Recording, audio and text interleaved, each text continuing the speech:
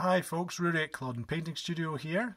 I've seen that Too Fat Lardies are reducing a new rule set called What a Cowboy, and that's inspired me to have a dip in the lead pile and paint up this Old West Reverend from Foundry.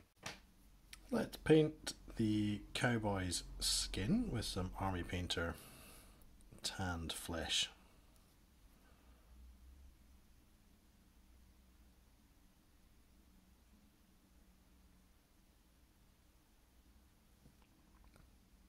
Give his trousers a base coat of Vallejo Neutral Grey.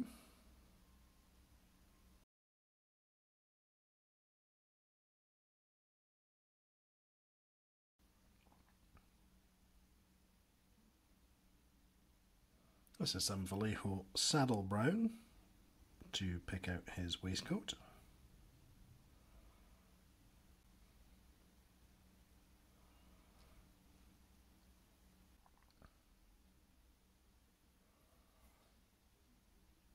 This is Vallejo Chocolate Brown. I'm going to try and keep that off the hat band.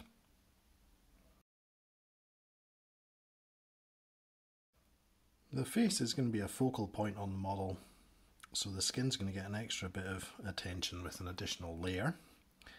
This is a mix of Army Painter Barbarian Flesh with the tanned flesh that was used for the base coat. Just trying to avoid the recesses with this.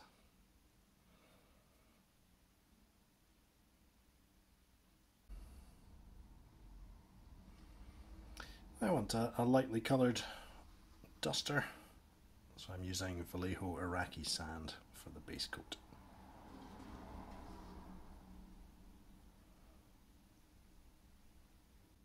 Gonna wait for that first coat to dry. I'll probably apply a second coat to the duster where it's a bit uneven. The casing for the lever action rifle we're doing with some Coat Arms Rat Brown. So I say casing, I meant stock.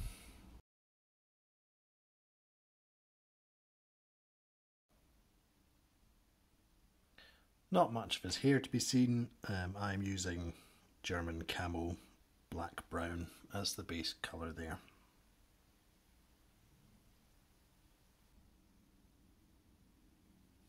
His boots and belts I'm doing with Games Workshop Contrast Black Templar. I've swapped to an old cheapy brush. I feel that contrast paints ruin sable brushes that I've been using so far. It soaks right into the ferrule without a moment's thought and dries in there, fleeing out the bristles. So my cheap brush from a pack of goodness knows how many out of a craft store will do fine for contrast paints and metallics. Metallics are good at ruining nice brushes as well with their big metallic flakes. A little bit of Vallejo off-white for his shirt.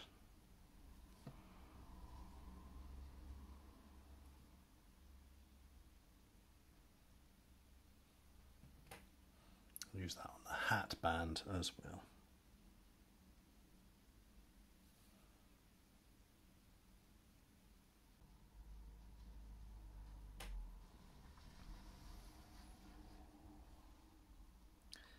I'm using some Army Painter gunmetal to pick out all the metal parts of the gun and buttons and buckles.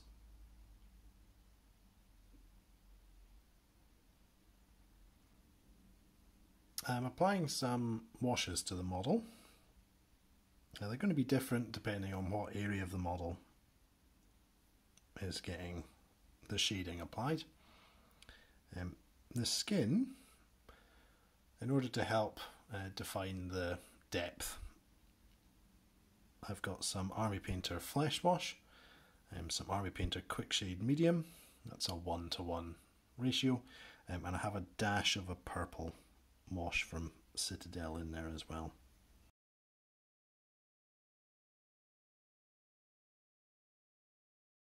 When using multiple washes, there is a risk that they will run into each other and sort of draw them onto different areas. So there'll be a bit of waiting between each colour for things to dry. You can of course just use one colour as an all over wash, and usually a brown wash will shade most things acceptably if you want to speed up the process. I now have some Army Painter Dark Tone, again in a 1:1 ratio with Quickshade mixing medium to thin it out a bit.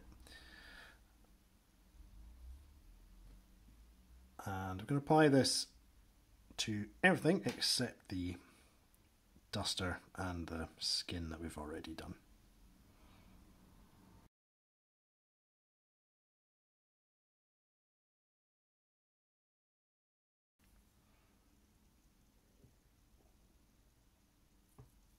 The final bit of washing then is the overcoat, and this is Army Painter Soft Tone, again diluted 1:1 with the Quickshade mixing medium.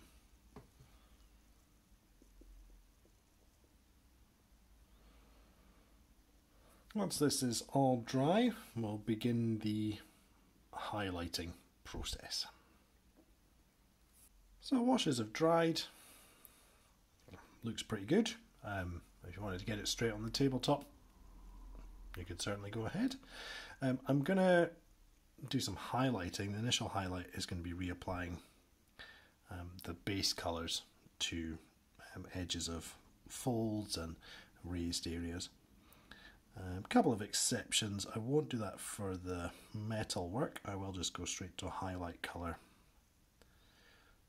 and the skin will have that mix layer of tanned flesh and barbarian flesh. But I don't think you need to see me reapply all these colours, so I'll come back when the first layer of highlights has been done. So not looking too bad at all after doing some very basic highlights there. And there was one other exception that I forgot about, is the black. Can't really highlight contrast paints with the base colour again. So going straight to the highlight colour. I'm going for a rather sharp highlight, thin brush. And this is some Army Painter Wolf Grey. The contrast paint has already done a bit of highlighting and shading for you, so a really sharp highlight can look quite good. Okay, so sharp highlights are the order of the day. For the skin, I've got some Army Painter Barbarian Flesh. Do knuckles and fingertips. And also nose, cheekbones, and chin. Thin highlights on the edge of the hat are done with Vallejo Flat Earth.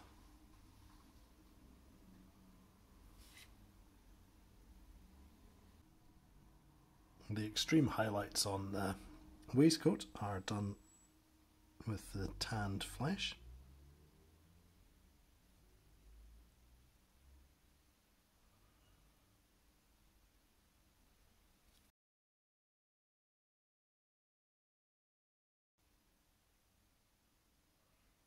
And this is light grey for the trousers.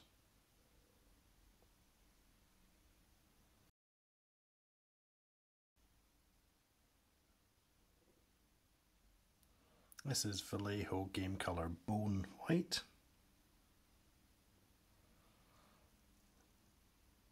And it's doing an extreme highlight on the edges of the coat. This is Vallejo Light Brown.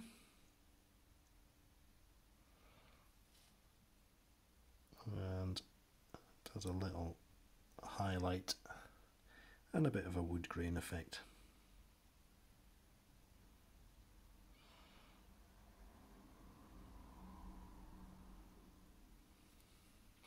You might have noticed that the eyes have been painted in. I did a dot of off-white and then used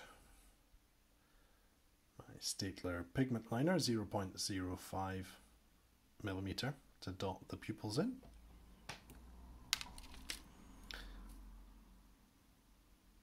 The last detail I'm going to add is to the face is a bit of stubble. So I've thinned down some Army Painter Field Grey with some water, and we'll glaze that on over the chin.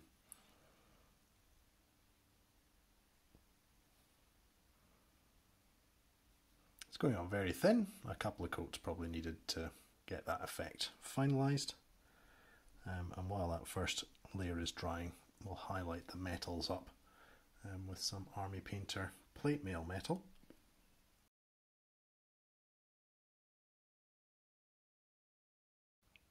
So a really old, ruined character brush, I think, from Army Painter, but it's got a thin point now, and that's perfect for adding little highlights without sacrificing a better quality brush.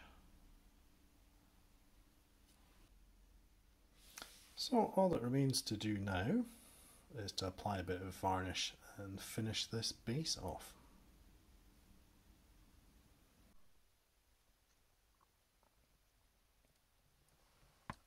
And here's a look at the finished model. I think it's turned out quite well, and some minor highlights on the edges with some light colours really help bring them to life. It's a bit of Mediterranean soil from Geek Gaming Scenics on the base.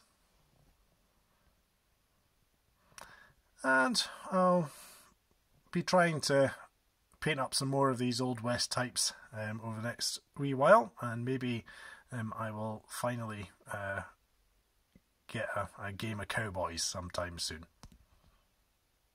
Bye for now.